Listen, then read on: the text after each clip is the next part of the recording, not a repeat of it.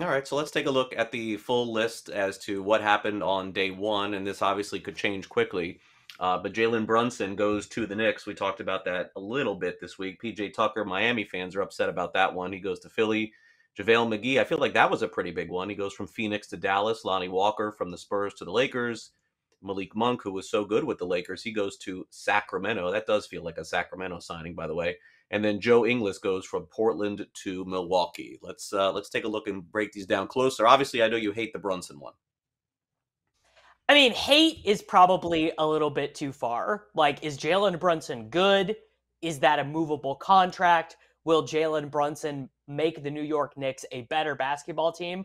I think all of that's true. I think if next season they're like, all right, we're gonna do this again, we're gonna clear the books, we're gonna try for whoever again. I think they would be able to move that contract without having to attach a first round pick to it. I think they would be able to get an asset for it. And I think Jalen Brunson is a good player. But is Jalen Brunson an all-star? Is he going to help the New York Knicks win 50 games? Is he going to make them better than the Celtics? Any of these? No, he's not. So it's fine. And we you were talking about this in the Sports Grid 60 2 days ago. Like, part of it is just that we just laugh at the Knicks. The Knicks do anything, and we're just like, LOL, the Knicks, they stink. And that Right. reputation is very well deserved.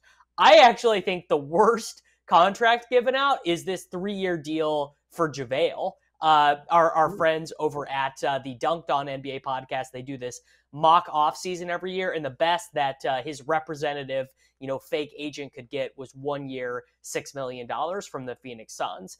1 year deals for guys like JaVale make a lot more sense. And really, I'm just thinking, what is the functional difference between Dwight Powell, who could not stay on the floor for the Dallas Mavericks in the playoffs, and JaVale McGee? I don't. Now, JaVale is better, right? JaVale is a better rim runner, slightly better rim protector, but he gets into foul trouble, and you cannot really count on that guy to play 30 minutes a night.